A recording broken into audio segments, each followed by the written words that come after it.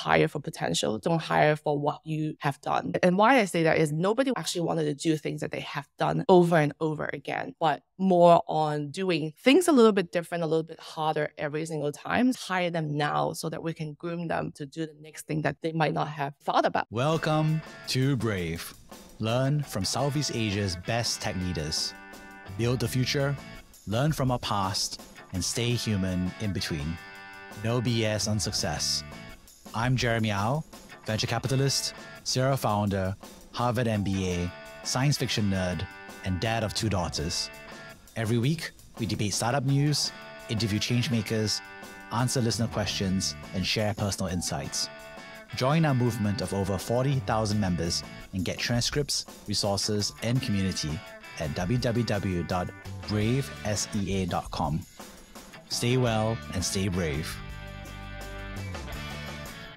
HD Mall is a healthcare marketplace in Southeast Asia connecting patients to over 1,800 medical providers. This covers multiple categories such as dental, aesthetics, and elective surgeries. Over 300,000 patients have accessed more affordable healthcare via HD Mall. Get yourself a well-deserved health checkup. If you're in Thailand, go to hdmall.co.th.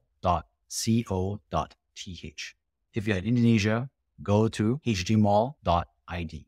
Hey, Trasy, really excited to have you on the show. I'd love for you to introduce yourself. Yeah, sure. Well, thank you for inviting me to this show, Jeremy. So my name is Trasy. I'm currently the CEO and co-founder of Fluid, which is flexible financing for B2B purchases. And I am also a mother of 3 young kids. And prior to building Fluid full-time, which is February 2023, I was a regional general manager of Atome, the leading buy now, pay later company across different markets in Asia. So how did you first get into technology? Wow. That was back in 2015. After I graduated from my MBA in Hong Kong, I wanted to have a change after my MBA to really get into a different industry because my background is actually hospitality. I'm originally from Macau. After my graduation, I just worked in like hotel industry. So it's super, I would say like a very different background versus a lot of other entrepreneurs. So after my MBA, I decided to make a change, and that's how I got a role at Uber as a GM of Macau.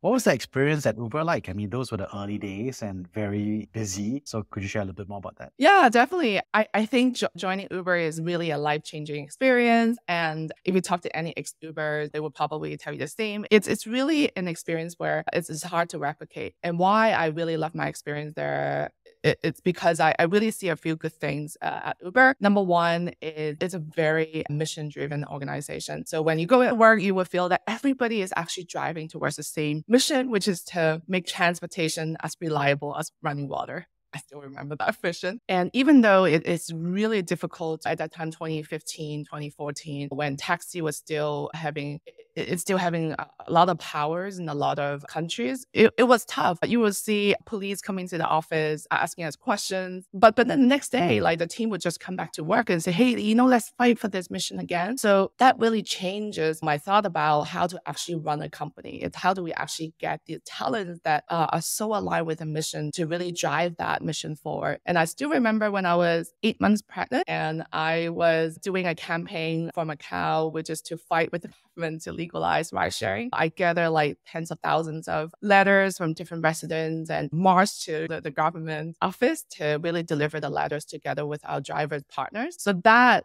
doesn't happen lightly, but that is a mission that I see that everybody is trying to work towards. So that's number one. I think the other thing that I really like about Uber and really as a GM is an organization where we make decisions with numbers. So every morning, everyone would go to work. And the first thing that we would do is really to open what we call is like heaven, where you'll see your numbers very clearly. You will see your supplies, whether you have enough drivers, you have enough vehicles on the road to meet the demand, and you would see different cars in different areas on the map. And that's the first thing you do, even when you're like biting your egg sandwich, drinking your coffee, but that's the first thing that you need to do. So I think that also changes or maybe instill the importance of making decisions with numbers in my career after. And I would say as a GM there, you have a lot of autonomy. You are the one that driving the decisions for your country. So that really gives people a lot of power and the sense of impact and belonging in the organization. Amazing. So what's interesting is that, you were a GM and you were having your first child during the entire experience. Could you share a little bit more about what that was like? Yeah, women are actually stronger than what we thought. I still remember I had my last conference call while my water broke. Whoa. During the conference call. And I still remember my operation manager, who is a male, was like, ew, let's go to the hospital. Go rush there now. But that was quite interesting. But women are really stronger than what we thought. And we could really do whatever it takes and work harder towards a mission that you believe in. So I would say it's not as hard as what we thought, as long as we really love what we do and really believe that we are making an impact. But of course, the organization also gave a lot of support, flexible working hours, which I believe is super important for women to be successful, especially even after giving birth, you have to breastfeed. And also the team is super open about breastfeeding, pumping during meetings, which as long as you don't mind, which I don't, I think that is an understanding that we need to have for women to be successful in the workplace. And I still remember, since I was actually the only female GM at Uber in APAC at that time, and also I was the only married one with a child, raising children is kind of like a foreign concept to a lot of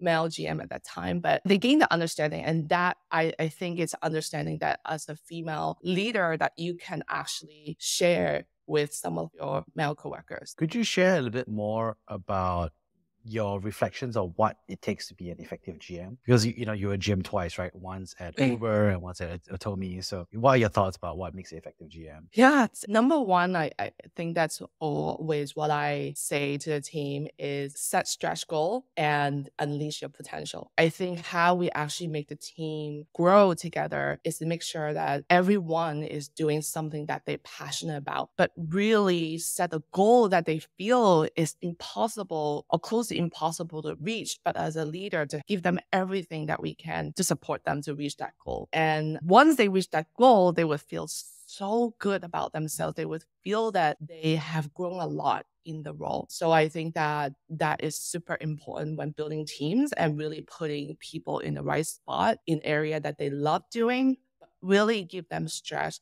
tasks that they feel so good about after they have accomplished it. I think that's really important as a leader is how do you actually support your team to reach the potential that they didn't think that they could do. I think that's definitely number one. And I would say number two is to hire for potential. Don't hire for what you have done. And why I say that is nobody actually wanted to do things that they have done over and over again, but more on doing things a little bit different, a little bit harder every single time. So we always look for people that have potential to take the next step, but hire them now so that we can groom them to do the next thing that they think they might not have thought about. So as a leader, it's very important for us to really identify the passionate potential in that candidate or in that team member and put them in the right role. So I think that's the second thing. And I would say the third thing is autonomy. I like to stress that we need to build a very flat organization where everybody's ideas are heard and everybody's voice is heard. Maybe they're at the very front or maybe like a lower level that actually are very close to customers, where as leader, we always have to hear from our employees, from our customer perspective, what they think of how to change your product, how to actually improve the organization. So I do believe that having a flatter structure, open communications, letting everybody speak their mind is super important as a leader. How do you think that GMs are measured from your perspective? Wow, that's a very good question. So there are a few things that I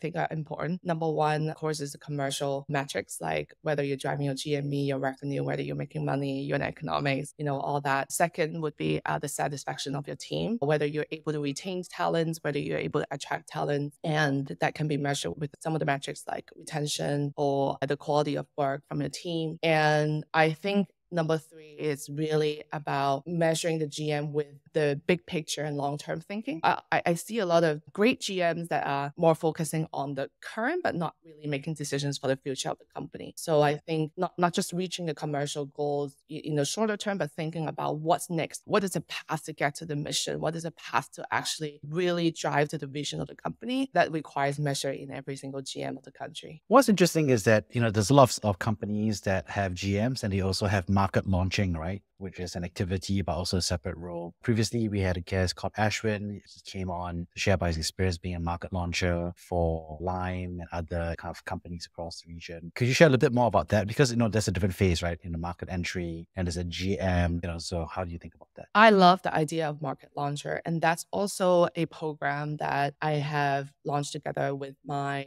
boss at Atome, who was the CEO of Atome. Why I love about that was because when I was a GM at Uber, the market launcher actually shared a lot of playbook from the other countries for me so that I was able to actually take those playbooks and localize that for my country. And there are tons of good learnings at Uber from the other countries as well. So there's no reason for any new GM to reinvent the wheel. And at Uber, one thing that they did very well was there's like a central location where you can see, this country run this campaign and this is how it's measured. And so everybody can actually read about those great campaigns and localize that for the country. And even actually invite the person in charge of that campaign or in certain country to come over. So I think that actually accelerates the growth of every single GM in the other countries with the market launcher. And also, it also takes a different DNA of a market launcher versus a GM, whereas the market launcher usually like to move around. They love to share the knowledge, but at the end, they need to find someone local that understands the local nuances to really move the country forward to the next stage. So I do really like that setup. So that's why at Atome, when we're launching to different countries, and there are a couple of members in the regional team to help the GM or even to hire the GM to make sure that we can have a local person to be in charge of the country to make it successful. So I really love the idea, and that really accelerates the growth. Is there a transition point from a market launch towards more of a GM mentality, or is it more of like a spectrum?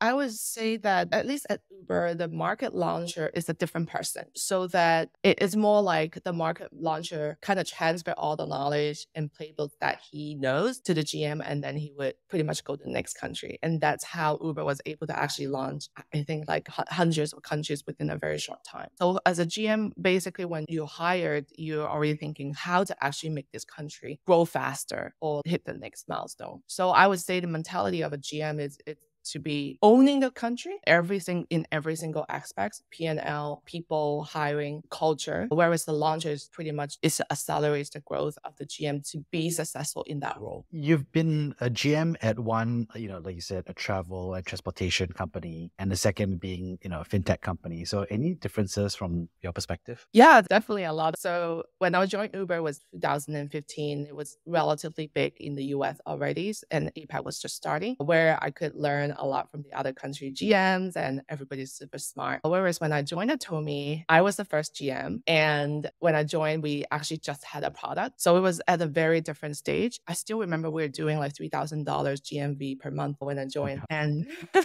yeah, so when I left, it was like 9-digit US dollars GMV per month. So it's actually grown really fast, and it's the real scaling a product from 0 to 1. But I do think that even at Uber versus Fintech, which is the buy now, pay later, the difference is that I had to actually learn a lot about finance. I had to learn a lot about how different financial product works, and also banking partnerships and all that. But there are actually surprisingly a lot of similarities. So how to actually grow the business are very similar. Some of the strategies we could actually use from Uber versus Atome, because for Uber, like when I was running Uber Eats, I actually run both Uber Eats and Uber Rides. Uber Eats is like a 3-dimensional marketplaces, whereas Atome is the same. Like we have merchants, we have our product, we have our users. Same for Uber Eats. Like there's restaurants, the eaters, and the product. So scaling that marketplace, what we call, it's a marketplace, is relatively similar in our strategy. So I would say that the knowledge is something that I need to learn from a financial industrial perspective, but growing the business, the perspective about growing the business are quite similar. So what's interesting is that since then you've decided to build your own company. Could you share a little bit more about why you decided to found Fluid? Yeah, definitely. I think it's an area that has a lot of potential that we can unlock. So how I got this idea was when I was working at Atome, there are merchants asking, hey, can you actually do installment for our business customers? So just for everybody's benefit, Fluid is actually you can call it like B2B, buy now, pay later, but we do more than that. We flexible financing for B2B purchases where the buyers can pay now and they can also pay with credit terms. We only focus on B2B marketplaces and suppliers. And we have like checkout that can be integrated with a website. We also can be integrated with marketplaces or even traditional supply invoicing systems, whereas the suppliers would get paid pretty much immediately after the goods are delivered. So our unique selling point is that suppliers give us a fee and they don't have to worry about accounts receivables collection, and they don't have to talk to lenders for lending money, to borrow money, to actually give credit terms to the buyers. So with our end-to-end solutions, they can pretty much grow the business without thinking about accounts receivable or getting loans from a third party. So that's a concept. But why I got that idea was like, go back to the reason was when I was at Atome, the merchants are asking whether we could have the installment plan for the B2B customers. Then I started thinking, oh, okay, maybe there's like a good opportunity, and started to talk to potential customers and realized that there are also similar startups in the US and Europe that raise a bunch of money and doing quite well. And that's why I decided to take a leap of faith to do something by myself. But of course, that also has a bit related to like timing and my co-founder. At the same time, my co-founder, who used to be the head of product in Atome in the very early stage, he even joined earlier than I did, and also head of Fintech product in Coupang in Korea, came reach out to me and say, hey, Trasy, you want to do something together? So I'm like, oh, okay, great. I have a good co-founder. I have a good idea. And I believe that's the right time for me to start my own company. So I took a leap of faith. Amazing. So you took a leap of faith. And what's the difference between being a GM versus being a founder from your perspective? Oh, growing the business pretty much is the same. But I think the only area that I feel very unsure, really didn't know about, is fundraising. So being a founder, I had to not just thinking about how to grow the business, how to build a team, which was the role of a GM, but how to make the company survive, how to have enough money to keep the ball rolling. And that actually took up significant of my time to network with VCs, network with founders, make sure that we have a plan to have sufficient capital to grow our business. I think that's the part that I had to learn from scratch. And the other thing is, as a founder, you tend to, or at least myself, tend to worry a lot more at the beginning. You would be like, oh, what if I fail? What if the team members I hired cannot make it? What if we cannot make it and we kind of fail the team members that believe in us? I think that sense of responsibility was quite strong at the beginning. But of course, after 2 months, I decided not to think about that and just to focus on building the business and getting the money in. What advice would you give to founders who are preparing to fundraise, especially for first-time founders? I made so many mistakes along the way. I would say that the strategy of fundraising is to get all the VCs to say yes or no at the same time. So you can actually have your leverage in negotiation. So actually we had fundraised twice. Number one, the first time was back in March, like early March 2023. When we first started. And the first mistake that I made was I didn't really prepare a very nice deck. I was just like, oh, this is what we're going to do. And let's actually put a few slides together and let's talk to Sequoia. Sequoia reached out because like I changed my position to founder, and somebody reached out to me and they said, hey, let's talk. Like, your background is interesting. So without even thinking of preparing my pitch, we spoke to Sequoia. And of course, that was a failure because they asked a lot of questions that we didn't think about and I didn't know how to answer. So number one is really prepare very well and rehearse with experienced VC like Jeremy or like founders that are experienced in fundraising to give you advice of how to actually make the pitch better. And then the second thing is the timing, is to think about how long does this VC actually take time to make the decision versus some VCs are very fast. Some VCs took a little bit longer time. So how do you actually time it in a way where you can make a number or more than like maybe 5 or 10 VCs to say yes or no at the same time? I think that needs a little bit of strategic thinking. So number one is really a lot of preparation. Number two is to make the timing of the VC's discussion strategically. So those would be my 2 pieces of advice based on my mistakes that I've made. Well, I myself as a first-time founder also made those mistakes as well. So, I think it's a function of the fact that as founders, we are yet to work first and build first. And it's a different activity motion for the fundraising side as well. Yeah. Looking forward, could you share a little bit more about some of the dynamics of Fluid and how the business works? Yeah, definitely. So our mission is really to simplify B2B payments. So at the tap of a button, your B2B purchases will be financed. So what we really wanted to do is to help the suppliers and buyers to get financing easier, and not just financing, but also pay now. So I think now I would like to say that we're at a stage where we see early product market fit, and we are scaling our business with the first version of our product. And so I really look forward to 2024 with some of the VCs that really believe in us and invested in us, and of course, angel investors as well. So looking at 2024, we really wanted to use this product to scale the market and also identify a few industries that we would really like to be a leader in. So that would be the goal of 2024. There's a lot of lending in Southeast Asia. You mentioned Atome, which is buy now, pay later on the consumer credit side. There's also the B2B on the lending side. How should founders and operators think about building a lending business in Southeast Asia? Well, that's a very, very, very good question. A caveat is I am still learning. Definitely there are new knowledge that I gain every day running this business. But at least from my experience from Atome, running a successful lending business really have two fronts. Number one is raising sufficient debt facility to really scale the business. When I was at Atome, one of the competitor strategy, or at least when we see why some of the competitors are not doing as well, as they were not able to secure the debt facility and debt funding to scale the business. So when they actually go and talk to merchants, they might not be able to support the books that they have currently. So that really at Atome, they had a really experienced team of finance leadership that is experienced with raising that capital and also have strong partnership with banks. So that really enabled the growth of the business. So number one is really get the debt facility, plan early, build that relationship early, and really need to get the debt locally to ensure that we have the best cost of funding and also not having the exchange currency risk. So that's number one. And of course, the second thing is risk. Managing the risk is super important in the lending business. And how do we actually build a robust model? What kind of data that are unique to your model that the other lenders don't have? I think that really enables us to maintain the par 30, par 60, and also the default rate at a manageable level so that we're able to continue to get that facility, continue to get these bank partnerships and further scale the growth. So I do believe that those two are super important in the lending business. Any myths or misconceptions that you think exist about building a fintech company in Southeast Asia?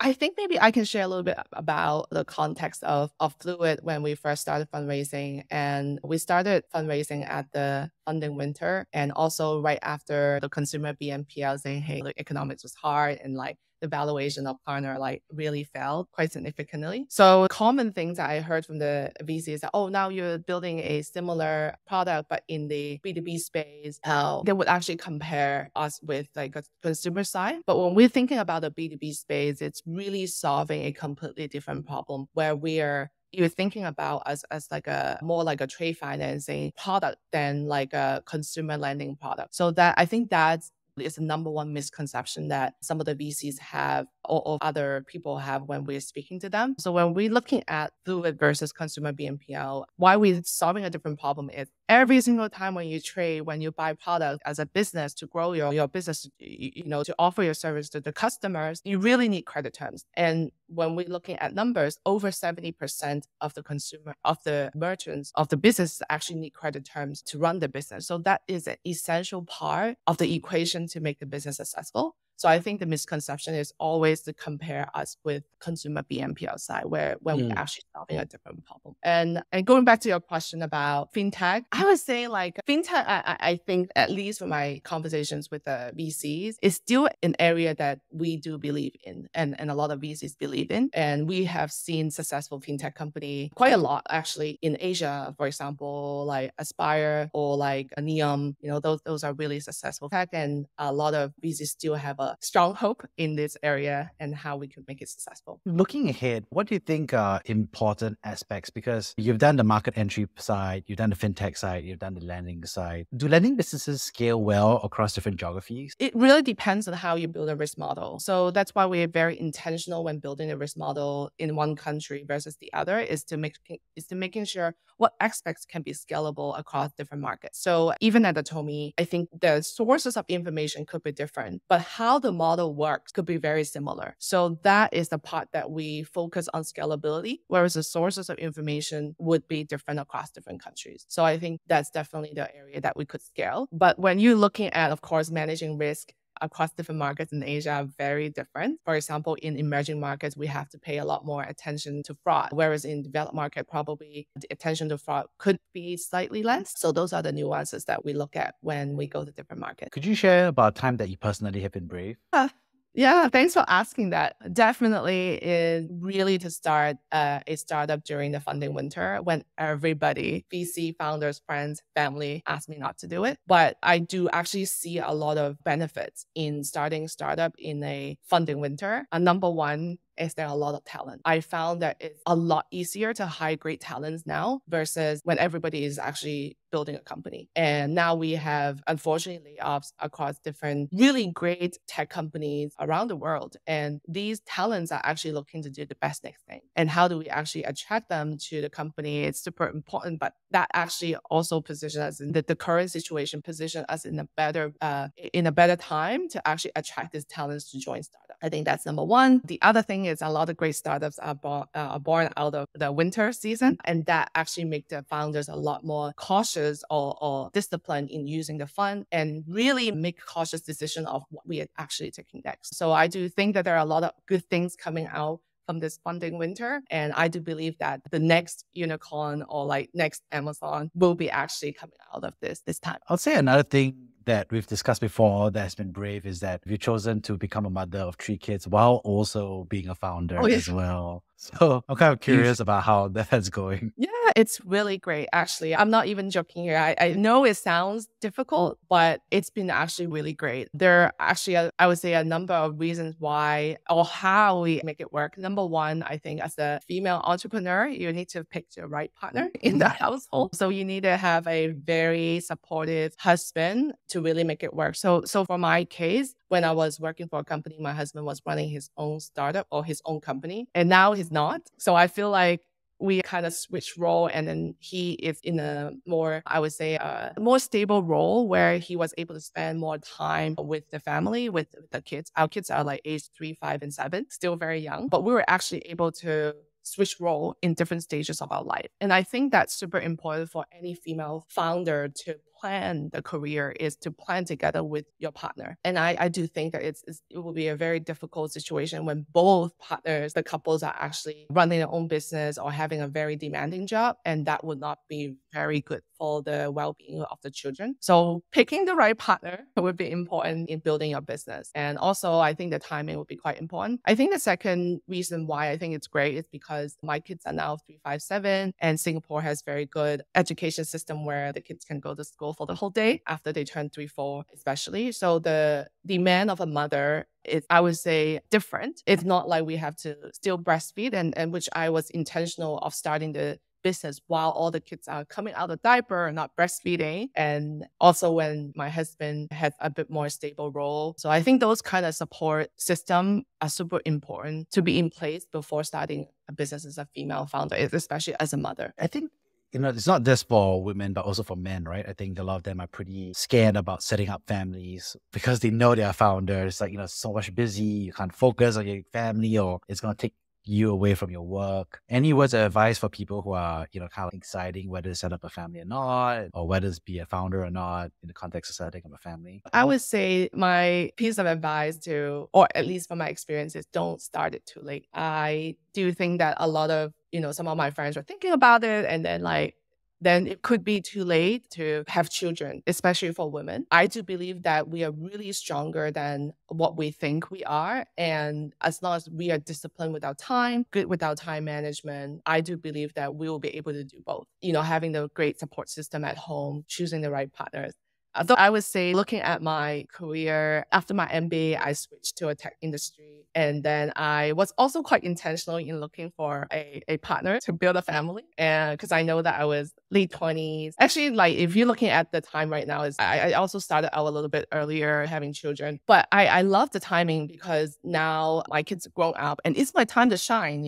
I have a family, I have kids, but at the same time, I'm building my own startup. So I think that when the kids are at a certain age, they can go to school by themselves, and that's really the best time to do it. But I think for men, you guys are a little bit more flexible because the women are the one that have to do the duties sometimes that the men unfortunately cannot help. But I do think that having a family make you more disciplined and also plan ahead in terms of your career and how to really work together as a team to make this really successful. Thank you so much for sharing. On that note, I'd love to summarize the 3 big takeaways I got from the conversation. First of all, thank you so much for sharing about what's it like to be a GM at both Uber and Atome. It was fascinating to hear about your advice about how to be successful at a job, how the job should be measured, and also what are the key dimensions of market launching versus being responsible for the country versus how to hire for the country team. So really fascinating set of experiences and advice there. Secondly, thank you so much for sharing about Fluid and what you're thinking in terms of fintech and what's it like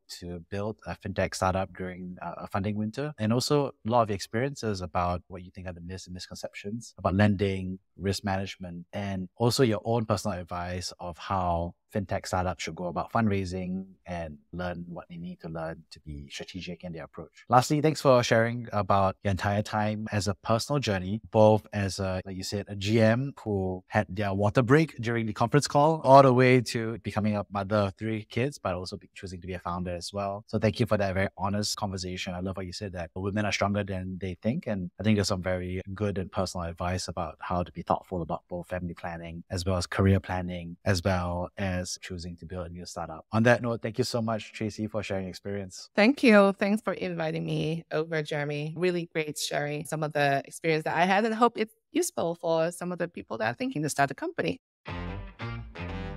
Thank you for listening to Brave. If you enjoyed this episode, please share the podcast with your friends and colleagues. We would also appreciate you leaving a rating or review. Head over to www.bravesea.com for member content, resources, and community. Stay well and stay brave.